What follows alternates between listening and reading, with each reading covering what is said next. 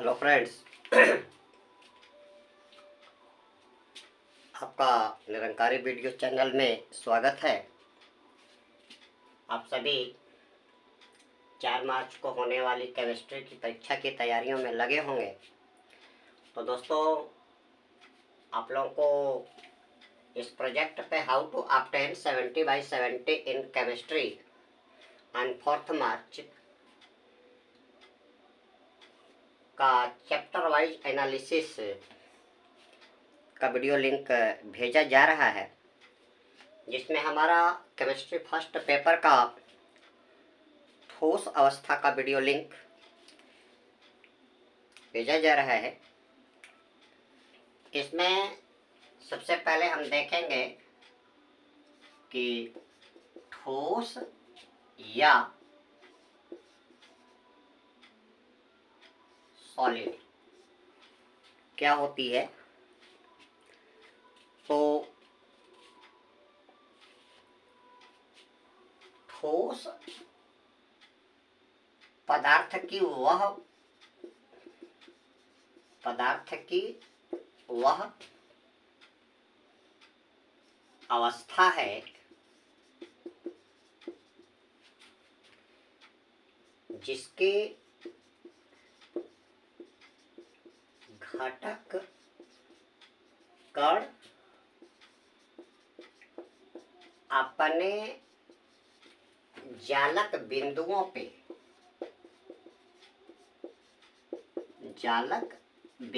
पे स्थिर रहकर केवल कंपन करते हैं।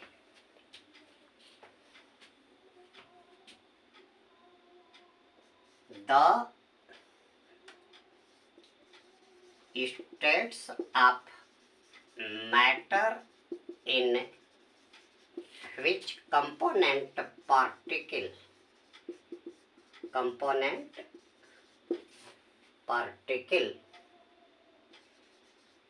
are fixed at their lattice points and only vibrate because the particles are bounded by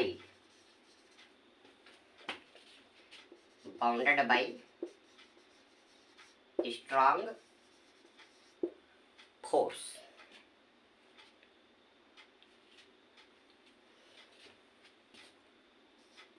दूसरी पॉइंट,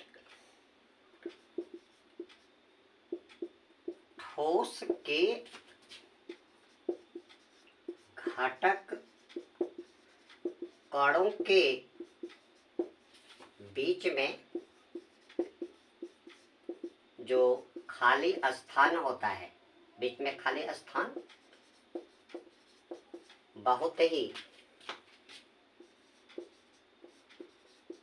कम होता है और ठोसों के घटक कणों के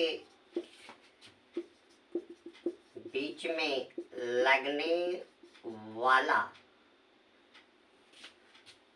आकर्षण बल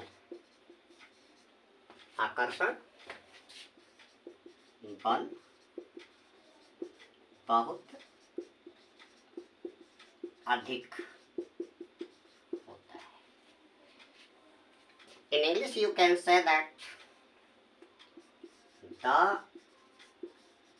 intermolecular space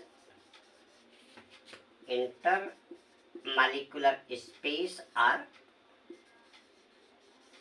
very less and components of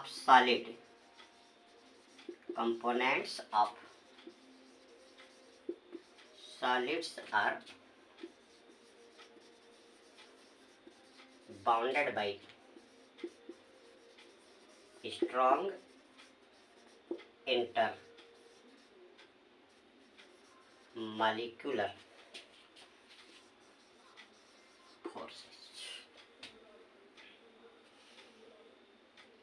point number 3 आपकी आती है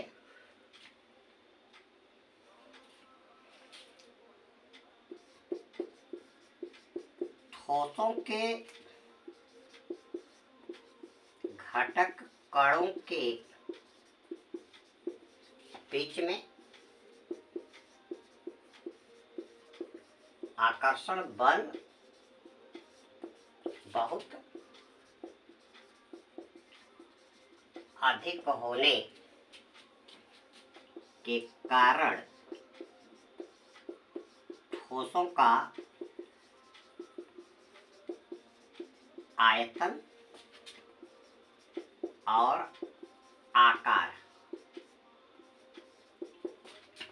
दोनों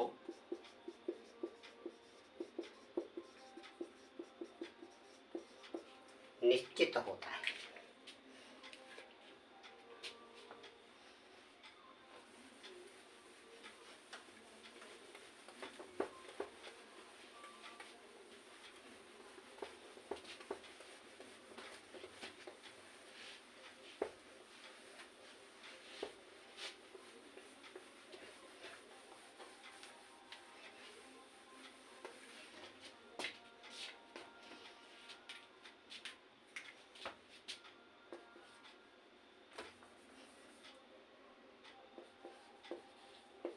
Due to higher intermolecular force,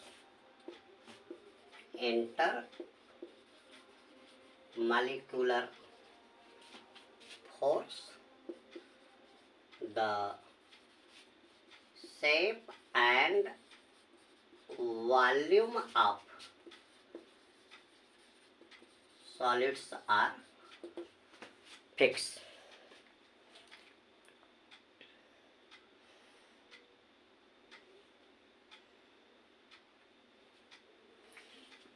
अगली प्रॉपर्टी, ठोस विभिन्न प्रकार के चुंबकीय और विद्युतीय गुण व्यक्त करते हैं। ठोस विभिन्न प्रकार के चुंबकीय और विद्युत गुण व्यक्त करते हैं।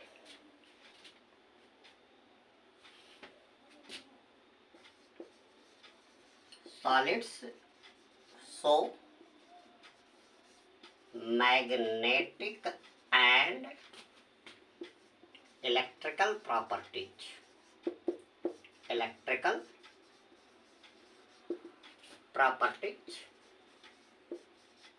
Due to free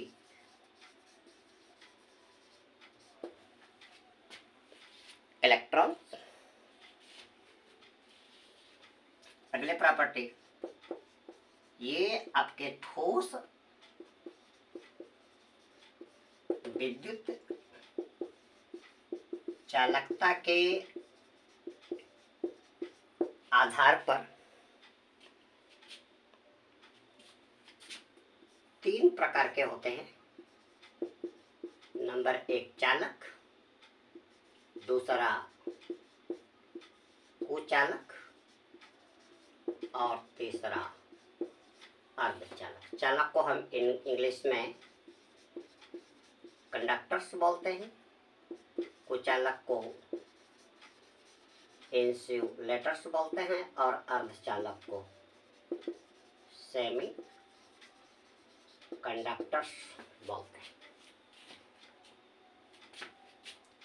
in solid, due to presence of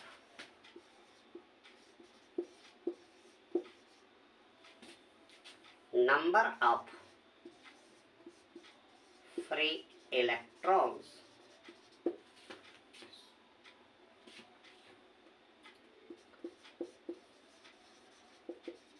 solids are divided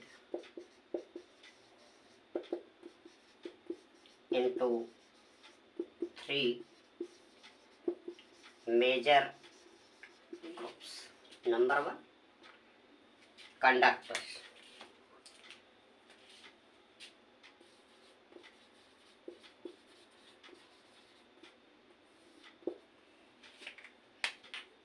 या चालक।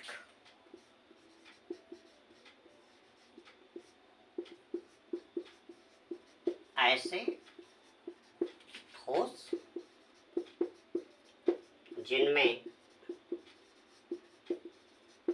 विद्युत धारा का प्रवाह आसानी से और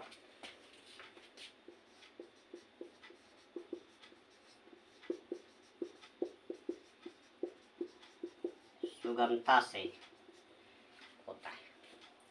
Conductors are the substances through which electric current flow easily due to presence of free electrons। और इसमें आते हैं आपके metals, as for example aluminium, copper, silver and gold। Insulators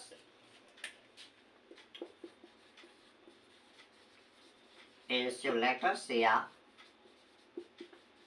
अचालक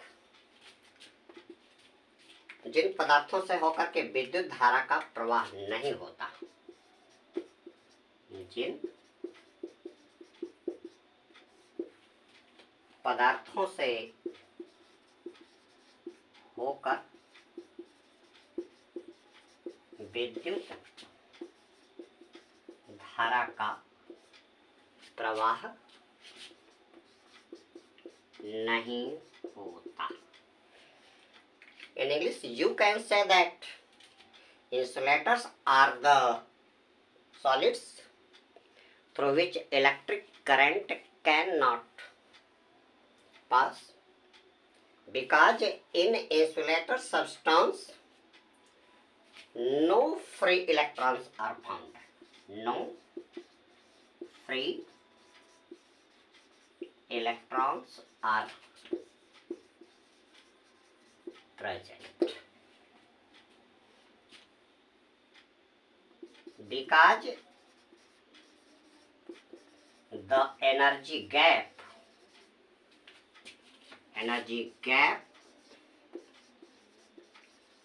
between valence band and conduction band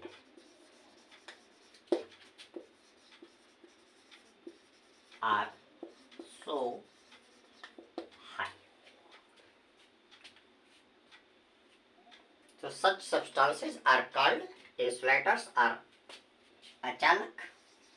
for example आपकी क्या हो जाएगी, plastic and would.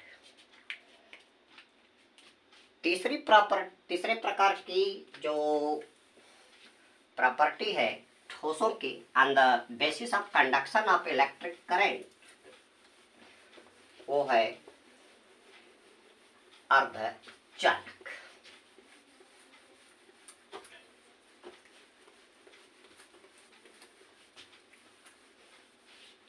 अर्धचालक सेमी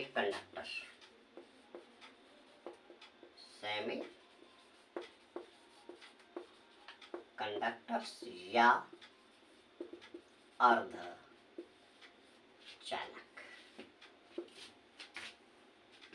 ऐसे पदार्थ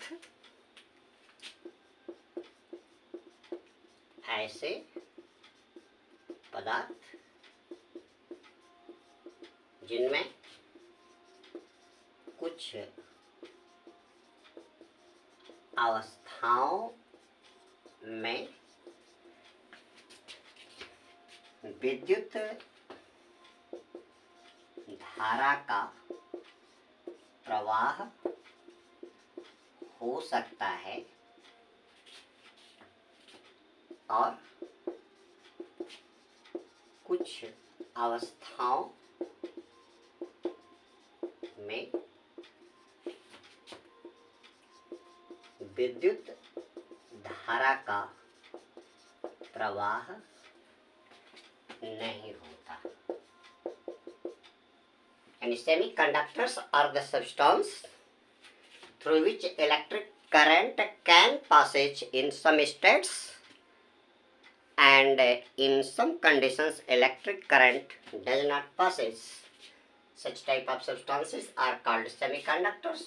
और सेमीकंडक्टर्स के आपके एग्जाम्पल हैं आपके सिलिकॉन और जर्मेनियम। इनमें होता क्या है अर्धचालकों में, द एनर्जी गैप या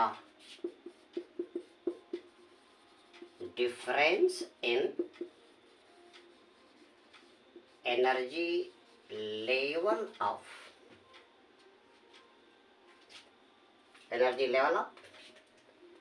valence band and conduction band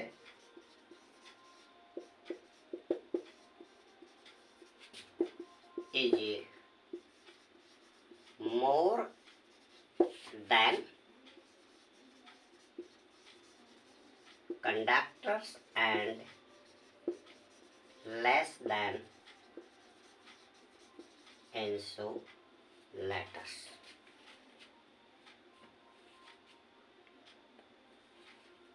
अब हमें देखना है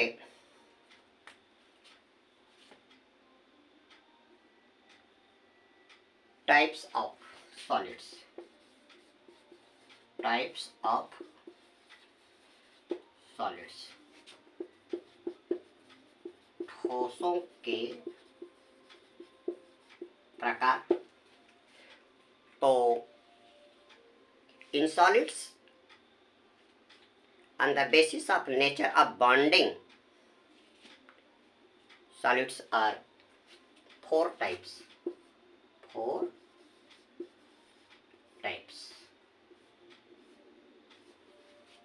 Number one, आणविक ठोस। आणविक ठोस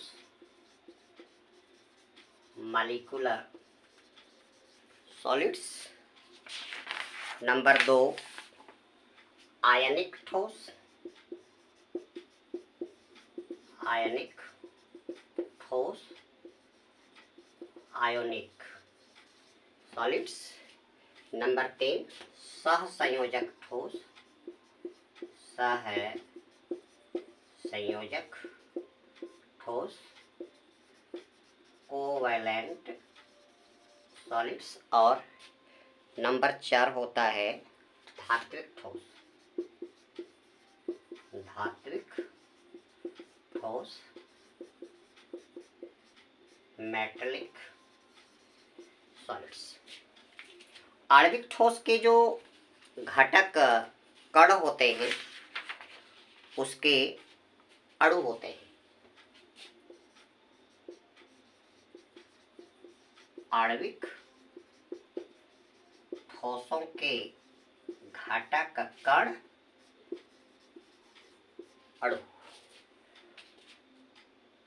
अणु होते हैं और इन ठोसों के क्रिस्टल जालक, इन ठोसों के क्रिस्टल जालक डिस्क्रीट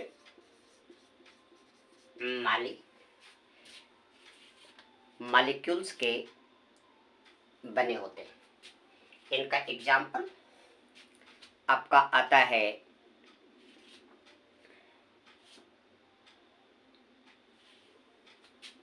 सल्फर,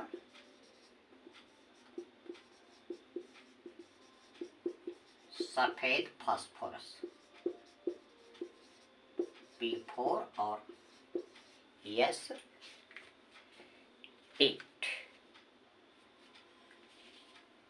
ठोस कार्बन डाइऑक्साइड, ठोस कार्बन डाइऑक्साइड,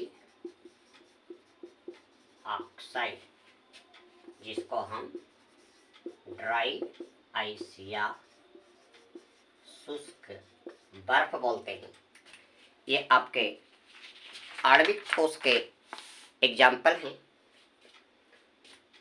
दूसरा आपका आता है आयनिक ठोस।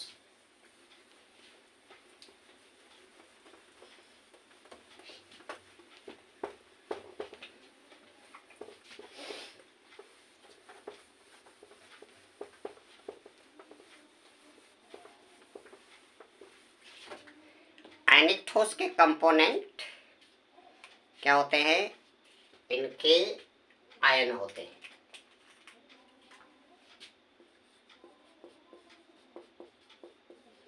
आयनिक ठोस, आयोनिक सॉलिड्स, इनके घटक कण धनावेशित और ऋणावेशित ion. The components of ionic solids are positively charged and negatively charged ions. ये आयन प्रबल आकर्षण बल के द्वारा बंधे रहते। इनके क्रिस्टल जालक के बीच में प्रबल आकर्षण बल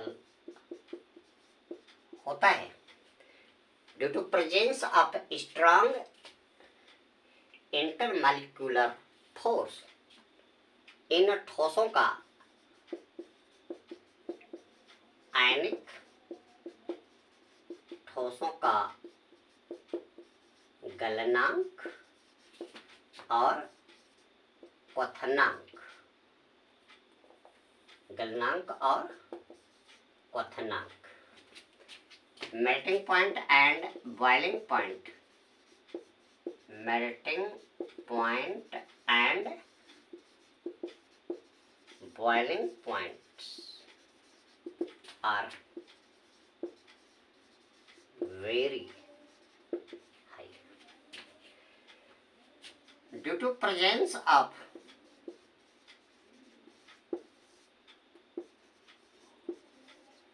highest melting point and boiling points, these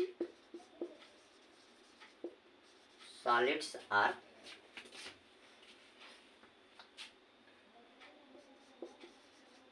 non-conductors of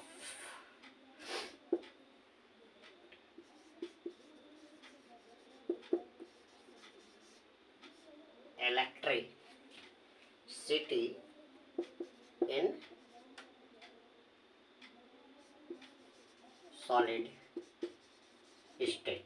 आयनिक ठोसों के बीच में, इनके घटक कणों के बीच में प्रबल आकर्षण बल होने के कारण ये क्या करते हैं? विद्युत धारा का चालन नहीं करते। But in solution becomes conductors। तो आयनिक ठोसों के जलीय विलयन में इनकी जो चालकता बढ़ जाती है। कारण क्या होता है कि इनके ठोसों के बीच में जब हम ठोस को जल में घोल देते हैं तो पॉजिटिव चार्ज और नेगेटिव चार्ज आयन्स के बीच में लगने वाला जो आकर्षण का बल होता है वो बहुत ही कम हो जाता है और ये आसानी से इलेक्ट्रिक करंट फ्लो कराने लगते हैं। एग्जाम्पल आपका आ जाएगा sodium chloride. Example sodium chloride. एक क्वेश्चन भी आता है कि ठोस सोडियम क्लोराइड विद्युत का कुछ होता है, लेकिन नमक को जब हम पानी में घोल देते हैं तो जल का अणु, जल जो एक परावैद्युत पदार्थ है, डाइइलेक्ट्रिक सब्सटेंस है, और जल का जो डाइइलेक्ट्रिक कांस्टेंट, जल का डाइइलेक्ट्रिक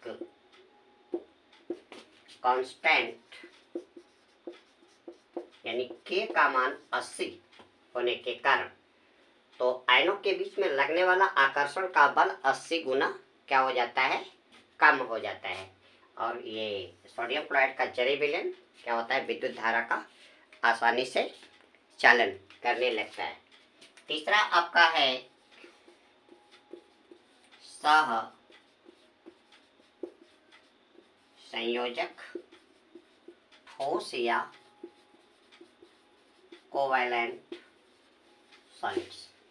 तो इसके घटक कण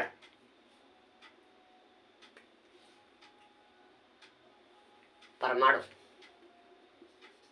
घटक कण परमाणु, और ये क्या करेंगे, सह संयोजक बांड के द्वारा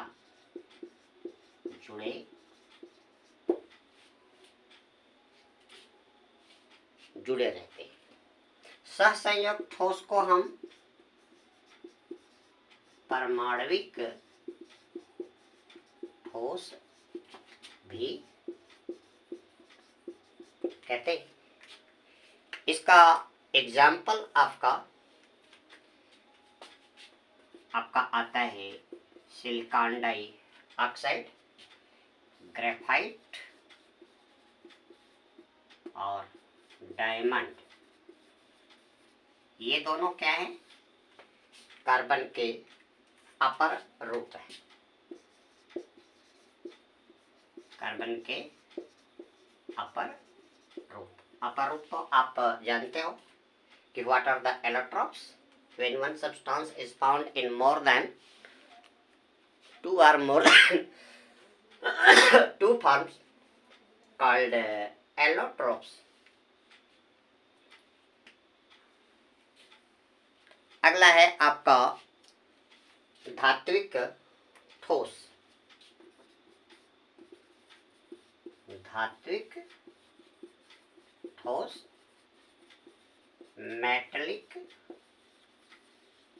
मेटलिक सॉलिड्स।